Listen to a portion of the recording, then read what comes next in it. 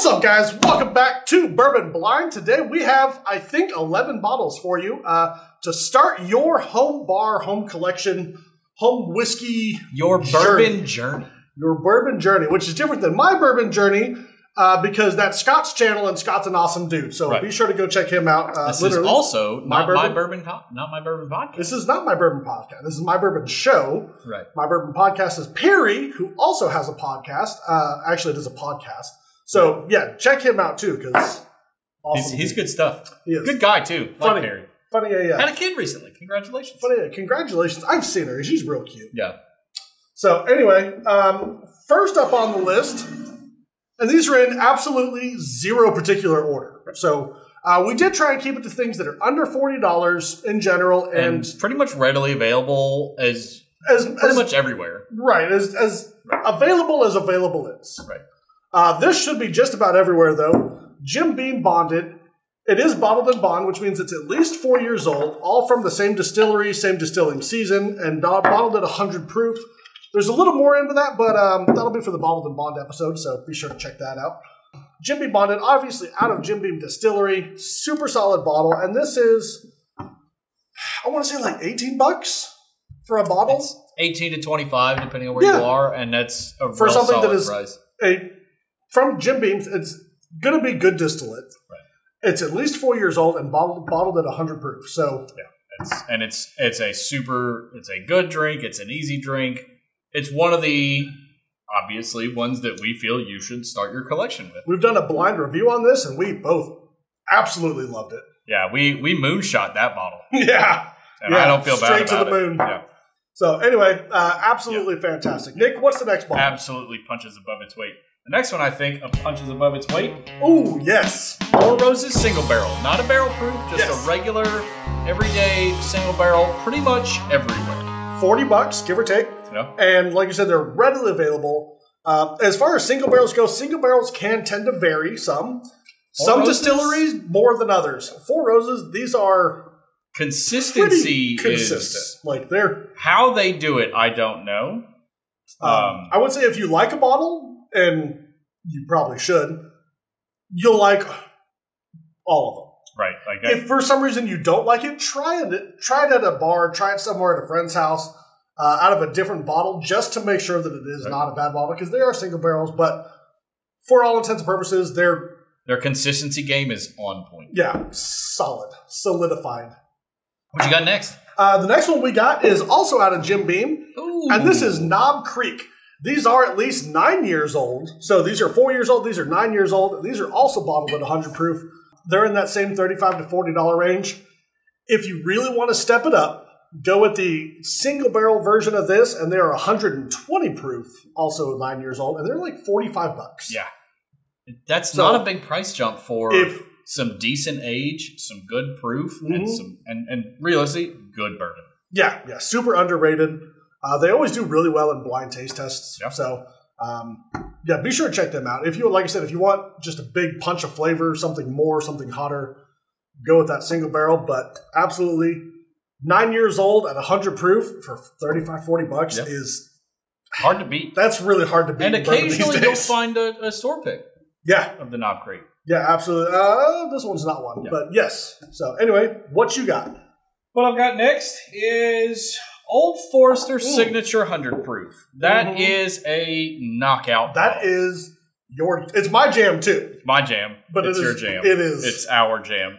Will likely also be your jam. Yeah. Out of Brown Foreman. Yep. More fruity than I'd say all three of these. Those are a little earthier.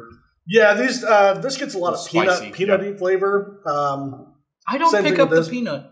Out of the bonded? Out of any of the Beam products, really. I don't pick up the nuttiness. The Four Roses is straight up textbook bourbon. It's your caramel, your vanilla, your all those flavors. Yeah. But a little bit of brown sugar. Yeah. Like there's a lot of good stuff coming out of that. This is another one of those. A little more fruity, I would say, though, on the Old Forester. Yeah.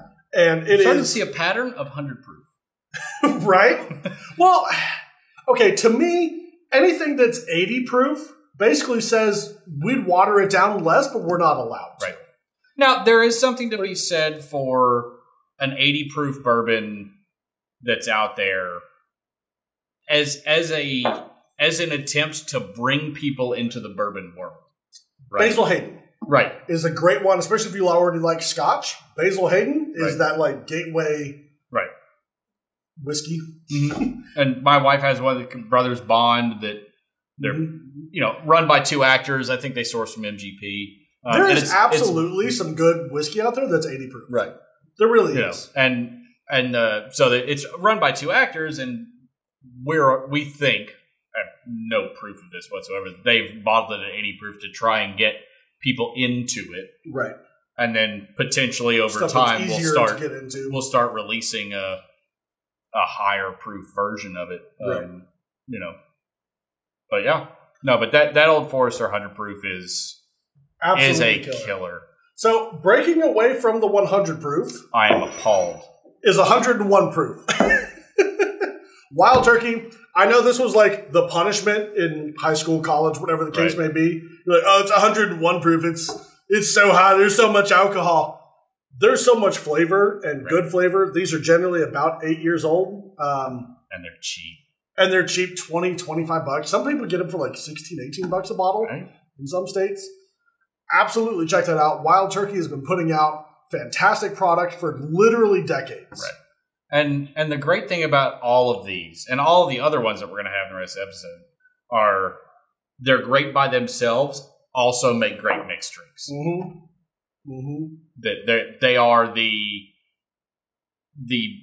distinctive bourbon that you could start out with, that if you weren't ready to jump straight into drinking it neat and wanted to work your way up into stronger cocktails until you felt like you could do it neat, all easy killer. All of these are easily one of those. Yeah, for sure. So, what you got? I've got Buffalo Trace. All right. So, I went the opposite direction from you because this is 90 proof. Mm-hmm. Still fantastic. Right. Plenty of flavor. Obviously out of Buffalo Trace. Imagine that.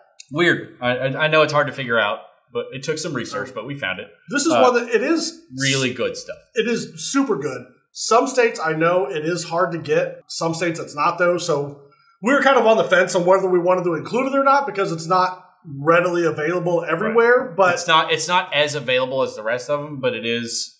Might take a little bit of searching, but it's not like trying to find an E.H. Taylor barrel proof or something like Weller. The high really sought after stuff. Right. Yeah, that's the word I'll go for. Right. So retails $25-$28. Yeah. I've seen them go for 40 or more. And I'm still pretty comfortable with that bottle in the mid 30 to $35. $35. Yeah. Zero problems with that. But it's a good one to have. And obviously you don't have to go out and buy all 10 or 11 at the same time. You can get one or two here or there and work your way up. You get one a paycheck or whatever. This didn't happen overnight. Well, look, imagine that. Elijah Craig. Hey, look at that. 94 proof. And this is another one, super fantastic. It is out of Heaven Hill. And they've been doing stuff. They're actually the largest family distillery, I know, in the country, maybe in the world. Family-owned distillery. There's nothing that comes out of Elijah Craig that I don't love. Mm-mm. Except for the rye, but that's just because I'm not a big rye fan. If you can get Elijah Craig barrel proof, amazing. There's not much better than that. The regular basic Elijah Craig, whether it's a store pick or just a regular off-the-shelf bottle, is fantastic. And this one is a store pick, so yeah. And they're 94 proof. But you definitely don't have to get a store pick for it to be good. No, absolutely. No, they're fantastic. What you got? We're just going to pretend this doesn't have an extra aspect to the label. Maker's 46. Kyle doesn't have a regular bottle of Maker's 46, so this is the cask strength. But the regular Maker's 46 is a killer. Fantastic. Right. Absolutely delicious. So good. It is unreal levels of good. Yeah. The amount of flavor. Super available. What are they, 90, 94 proof, something like that? Yeah, you were about to look. About to turn that bottle around. Yeah, I think they're 90, 94 proof, something like that. The amount of flavor in there is amazing. It is all of your brown sugar, your molasses, just all of those dark sugar notes. Poured over pancakes. Yeah, that Maker's 46 stave profile is monstrous. Yeah, with what it brings. The cask strength really kicks it up a notch, but that's out of the price range of this particular selection. Right. The Maker's 46 is in the $30 to $40 range, depending on where you are. And I think usually 30, 35 bucks. And it's absolutely worth every single penny. In my opinion, every single bottle that we've got lined up so far, and the ones that we haven't pulled out just yet, are without a doubt punching above their weight as far as price point goes. And I would put any of them up against bottles that are twice or more. If any of these said, hey, we're raising our, baseline price $5, I'd be like, okay. Wouldn't even flinch. Yeah. I mean, it would suck, but it is what it is. Here's one. Very old Barton. This is the 100 proof, I believe. Yep. They have an 80 proof and a 90 proof as well. It is out of Barton Distillery. Go figure. And also 1792, definitely on the list. The small batch, usually 30, 35 bucks again. Right. These are, I think, in that $18 to $20 range. It's a killer. And a lot of flavor. It is more of your bananas fruitiness. I would say it's closer to the Old Forester. Mm-hmm. Dark sugar, standard bourbon, fruity, standard bourbon, kind of standard bourbon earthiness. Earthy, savory kind of flavors. Yeah, a little more spicy, like a baking spice kind of spice. Pretty standard bourbon. Pretty standard bourbon, and I would say more fruity. So be sure to check out Barton and 1792. Both of them are fantastic. Yep. So what's your last bottle over there? Last but not least. Nope, your last bottle, not mine. But my last but not least. Right. Evan Williams Bottled and Bond. 100%. $15. 100%. It's like $15 to $18, depending on where you are, maybe $20. It's at least 4 years old. It's 100 proof. It is a monster. Yeah. I don't even know why people buy the regular Evan Williams when this is on the shelf for just a few dollars more. Right. And it's the regular Evan Williams is good, but that's just... At the end of the day, it's effectively the same price. Right. If it's under $10... For the amount of alcohol you're getting, it's the same price. The regular Evan Williams is what, like $12? Something like that, yeah. These are 14-ish, 15 maybe. It's effectively the same. Right. That's... If you're looking at these bottles, it's the same price. Right. So, again, that is your absolute standard textbook bourbon. Just fantastic. Right. And then something a little different on the list, because we had to include a rye. Not because we had to, but... He had to include a rye. I love rye. I do. He's not a big rye guy, but hey, to each their own. Old Forester rye, again, right at 100 proof. This is kind of new to the market the last few years. Obviously from Old Forester, wherever that one, whether it is. Absolutely fantastic. Earthiness. It's not your really dill forward rye. It's more of like a bready rye, more earthiness, more it's just good. Okay, just goodness. And realistically, at the end of the day, there's a bottle here for pretty much everybody. Yeah. Oh, absolutely. Absolutely, 100%. If you're not quite ready to make the jump to ryes, that's fine. There are other ryes. Elijah Craig's rye is, I think, similar pricing and similar proof to the regular Elijah Craig. 94 proof, yeah. So, that's an option as well. Yep. There's lots of other options. Wild Turkey's got a rye. Just like bourbon, rye is its own separate thing, and it has its own flavor categories. There's super spicy ryes. There's ryes that taste exactly like rye bread. There's ryes that are really earthy. I really like those ones. There's ones that taste straight up like dill pickles. Definitely not him. Yeah, so it has a lot of its own. So just because you don't like one doesn't mean you won't like the other. And just like bourbon, if you don't like this one, doesn't mean you won't like this one. Right. So be sure to check them out. And what would we say, 11? Yeah. Yeah. So there is 11 bourbons and a rye for you to get started with. Start your collection. Start tasting. Find some friends that are either into whiskey or interested in whiskey. I can't tell you how many people we've brought in here, and I just let them try all kinds of different stuff to see what they like. So if you have a friend like that, go to their house, and I'm sure they will be more than happy to let you try a bunch of their stuff. I'm going to stop you right there. I don't know how many people have friends that have this. No, maybe not this. But if you have a friend that has a couple of bottles. Right. Even if they have 3 or 4 bottles. Right. Or even 2 or 3. That's plenty to be like, oh. Get together and have just like a whiskey night. Yeah. That's when I got started in whiskey in 2004, 5-ish, something like that. Yeah. Whiskey wasn't a big category at the time. It wasn't a big thing. And all of these were pretty much available, but for the most part. But that's what we did is we were like, cool, we're going to have basically like a whiskey get-together, bourbon get-together, and everyone go to the store, find a bottle that you think no one else has tried, and bring it. And we'll all try all of them. Yeah. Or see if there's like a bourbon society in your area. Yep, and see if they've got like any meetups or tastings or whatever, and go there. Because then, you know, everybody brings bottles and you get to taste a lot of other stuff. The people that go to those, you have to realize, A, they're usually whiskey geeks, bourbon geeks, whatever the case may be. And they would be more than happy to bring you in and let you try way more than you should in a single night. Oh, absolutely. Yeah. They're like, oh, man, you got to try this. You got to try it. Oh, man, have you had this? All right, well, you got to taste this. All right, well, you got to taste this too, like just a little bit. And, I mean, people get excited, man. And the bourbon community is a great community.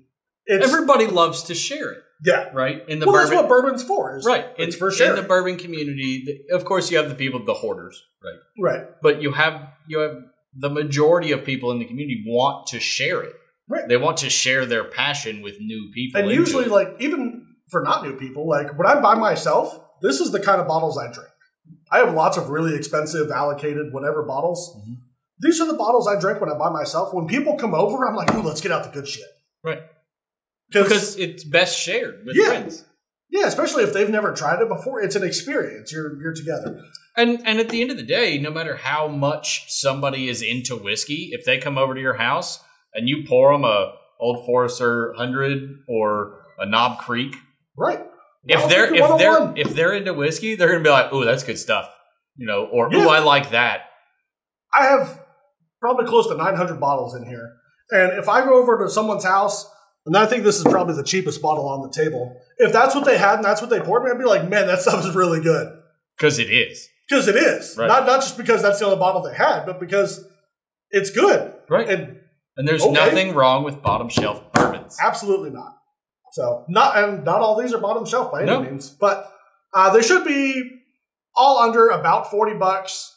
They should be semi-easily able to find. Yeah, I would say realistically, the only one that's going to be kind of hard to find is going to be the Buffalo Trace for some people. Yeah. The rest of the stuff is pretty much everywhere.